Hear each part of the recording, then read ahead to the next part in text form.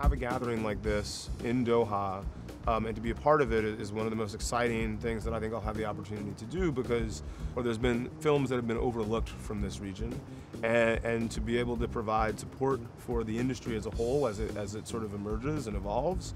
it's just incredibly exciting. The thing that is most rewarding for me about our work on the Blacklist is that we have the ability to amplify the work of so many other people to a world that is available and open for the first time because of things like the internet and digital distribution. We can be an educational resource for a generation that is going to grow up having access to not only the ability to watch the history of film via the internet, but also create movies with their phones, with other technology that's readily available to them. Those kids are going to be making things the likes of which we've never seen before. It should be a very exciting time.